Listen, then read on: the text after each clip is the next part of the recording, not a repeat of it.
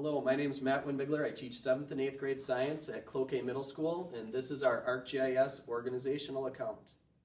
Students have created maps to correlate plate boundaries, earthquakes, volcanoes, and ocean floor age. They've also developed a map presentation to highlight the different types of plate boundaries. And finally, they investigated earthquake hazards associated with a significant earthquake from the past year. So I'm finding tsunami hazards around Papua New Guinea for my earthquake that was kind of in the middle. And I'm just looking for layers that will find like how far a tsunami could come. The blue is the tsunami warning, and then like the pink is like the very highly dense or populated. The orange is kind of like the off-run. I wanted to show the landscape, so I zoomed in, and then like I set the map so you could see the landscape. And then I wanted to see the plate boundaries, so I made it so you could see the plate boundary that's going through the water by the earthquake.